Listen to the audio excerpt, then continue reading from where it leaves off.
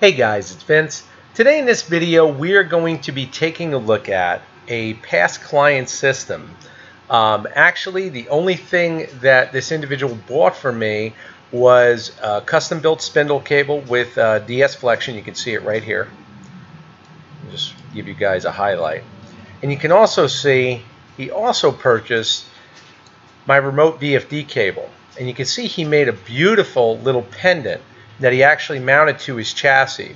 And when I actually came out with that cable in the length, because I get a lot of different requests for different lengths, mine's 40 foot. Of course, you can cut it or remake it into whatever length you want.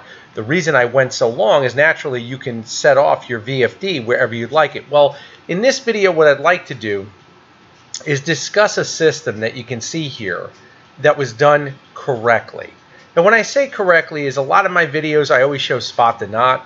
In this video I want to show a system that's actually done with care, like many of you want to do, and yet so many seldom see online. We see a lot of systems being manufactured. We see a lot of systems coming out. We see a lot of different guys talking about what they're going to do. Most of the time their system is filthy. It's full of dust. It's full of debris. You could see how clean this system is. And again, it is one of the Onefinity units. You can see here how he's got the dust collector, again, the cables. And what's interesting about this system, and again, I didn't actually speak to Perry, and that's the client's name about this, but I love how he actually tied the cables. And if you look, he went all the way over on his vacuum tube and came all the way back, and he didn't implement the cable chain that came with this system. Now, I didn't ask him why he did that. I'm assuming he did that because he realized, look, this cable chain is not going to work.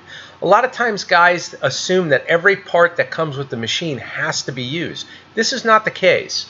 And you can see that the way he actually set this up is fine. It's very clean. It's very neat. And again, you can see just how simple you can have a really efficient machine if you take the time to do it right. Now, I'm going to tell you honestly, I'm sure he spent some time making this up, but using the remote VFD operation module here, where he can come over here with the digital interface and adjust his speed, RPM. A lot of guys think you have to always go with the software to do that. You can see the way he made the module here, and this is the way I actually intended the cable to be used. His screen is right here. He really doesn't need that to actually control anything other than if he decided to, the spindle on off, which he's working with Onefinity as far as I know to get support on getting that taken care of. But as far as the cleanliness, and we look at how everything is organized and neat, just like the last system I posted, John, who I was discussing on the misstep issue and the axis issue he was having. If you look at those systems, just like this, it's amazing. You can see how clean this is. I love the air hose he has here. I think many of you would appreciate that. You can see he's got a little artwork going on. Table's nice. I mean, you could see just how clean a setup can be. And again, it doesn't have to take up a huge amount of space. He's got his VFD box here, which I love. I mean, if you're going to have a VFD close to your system, when I say close, anything closer than 10 feet in proximity, having it enclosed is fine. The thing is, we see many of them enclosed. It's understanding that we need airflow. And you can see how he has an intake fan and an exhaust fan. He also has a temperature gauge here. Very, very well done. We can see here we've got our cable entries into the system itself using glands. Everything here is done the way it should be done. I'm going to back out now, come over to another image so you guys can see this. And again, of course, I have asked Perry for his permission. And I'm real grateful. He said he was inspired by a lot of my videos to do everything right because he's got a nice EMI filter right here. I mean, this is really, really clean. We've got our ground bus. You can see our ground bus set in. Here's where my spindle cable comes in, enters into the VFD. Okay, we've got our DIN rail right here. He's got all of his other electronics hooked up. He's got it really isolated. You can see how the wires are all tied neat. And again, we have our two fans. You can see how we have our wire ties and our wire tie hold downs all set. This is the way it should be done, guys. And again, this is not a fast process. I can tell you right now just by looking at this. And again, seeing my cable in detail, you can see how everything here is set up, and very clean, very neat, very efficient. Once again, there is the digital interface from the HY VFD, and you can see the ribbon cable coming in under the table. Very easy to work with. It looks extremely professional, and that's the way most of you are intending your system to turn out. I cannot emphasize enough, guys, take your time. You know, I didn't ask Perry, and I should have, how much time it actually took him to get the system to this level. But rest assured, this was not an hour process, guys. And that's why I say, when you see systems like this, and we all love looking at them. I mean, anybody who's in this genre, when you see something done right and you realize it's done right, you appreciate it because you know what kind of time is really taking in effort to get there. We also see two different color hoses. I'm sure one is an in and an exhaust as far as the water for the cooling of the spindle. That's a great idea. Seldom done, but very, very good idea. He's also got his bucket right here. Again, he kept it high, and that's something I always discuss too. Keep your bucket or whatever tank, so to speak, for your spindle as high as possible, guys, because your lift rate on your pump, you don't want to struggle with it. Typically, what I like to do is I'll use an aquarium mounted over the table on a shelf, and it does two things. First of all, an aquarium is see-through. So being it's above the table, you're working with gravity as far as the pump. You're not lifting, you're actually depositing the fluid. And secondly, putting it above the table and being it's in an aquarium, it's see-through, it's always giving you a visual inspection of your coolant to make sure that it's not low. So it's just something to think about. But like I said, the way he did this here is perfect. I'm sure he checks his coolant out and levels. Other than that, I want to do some more videos like this because guys I don't want anybody to think I'm cynical in that. I just always discuss what's wrong with systems. There are a lot of really nice systems out there. Unfortunately, I'm going to be totally honest, most of them that we see posted with videos, most of the time, guys are so excited to put a video up, they really don't finalize the system. And when I say finalize, I mean put everything in its place, get everything cleaned up. You can see his spoil board here, the way he has everything. He's got his mounting grooves and whatnot. I mean, you could tell there was a lot of time put in here. And I know the Onefinity is not a super expensive machine. And he made a machine that was economical, that fits his need, and it's set. I mean, it's basically all set up. And it's the way I feel every vendor intends and hopes that most of their clients will actually end with. And this is it right here. I mean, this is what it takes. And again, there is a lot of knowledge here, a lot of time, but in the end, you can rest assured. I even love his start and stop. You can see it right here on the side of the table. I mean, really, really well thought out. And I cannot emphasize enough, guys, take your time.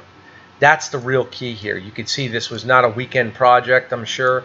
This was some time, but he did a very, very nice job. And again, I'm going to do some more videos like this and more actual clients that send me their systems, because when you guys are proud of it, I love to see why you're proud of it. And I can definitely, I told Perry, it's one of the best systems I've seen, bar none. I don't care what the make is. This is really clean.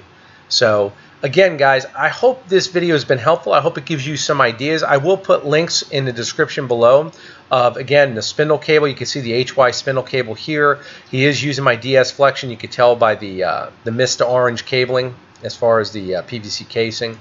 But like I said, don't ever feel obligated that you have to use the cable chain. If it doesn't fit your spec for what you're doing with your robot, change it. Come up with an idea. You can see what he did here, very simple, and he'll never worry about, you know, MBR ratings on the cables or his tubing because everything is exposed. The other thing to think about with something like this is that if God forbid he ever has to change anything, it's right there. He doesn't have to dismantle everything on the system, and that's what I mean by keep it simple. Neat does not mean that it has to be complex. It means we have to think about the engineering, and all of this is engineering. Whether it's wire tying, whether it's organization, it all has to be thought about. And you can see here, like I said, if he ever has to service this system, it's very, very quick. And that's really what you're looking at. You know, I mean, like I said, the vacuum hose here, everything is well placed, well thought out, and you can see that there is definitely some time put in, but it pays off. So again, I hope that this video has given you guys some ideas. And I'm sure if you watch it a couple times, it'll just go over it. Like I said, check it out, the air hose and stuff, great idea. And it's mounted right to the table. I can't emphasize it enough. Having this stuff all right beside you is perfect, along with the stop button there. He's killing his power. Again, I get a lot of questions on that as far as guys wanting to do that with their controller. I don't recommend killing power directly to the controller per se. If you're going to do it, add a separate stop like he did here on a G540 type system like I sell. The E-stop would be your best bet as far as an emergency, and then you would kill power to the system if required. I don't know if this stop here, once again, I didn't cover that with Perry, but I don't know if this stop actually kills his VFD as well. Most guys would do that. I'm assuming it probably does. We can see here that we do have the actual tubing here coming in. It's metal tubing coming in for his wire guide. But if you're going to do that naturally with a VFD, it makes total sense because, again, that's major safety. And, again, these are things to really, really think about and brainstorm. Overall, the biggest thing I've seen in the past is that a lot of guys that use these type of enclosures, they forget to put proper ventilation. And when I say proper ventilation, I mean that the fans that are being used, they really don't look in detail at what those fans are doing. They just see that the fan is circulating air or removing hot air. What you guys want to pay attention to is the cubic feet per minute rating of the fan. And CFM, also known as that, is really how much air volume is moved by your fan. Guys in PCs, we used to look at that, you know, to look at overclocking. It really just tells you how much air you're moving in volume. And you really want to pay attention for whatever enclosure you're using to have a fan that's well balanced. Like, it wouldn't make sense for him to have a larger fan with a higher CFM blowing air in and one that's smaller actually exhausting it, because, again, it wouldn't keep up. So I'm sure these are matched. You can see they're the same size. That's proper. Always check your CFM rating based on the enclosure you're using so that naturally we can exhaust the heat.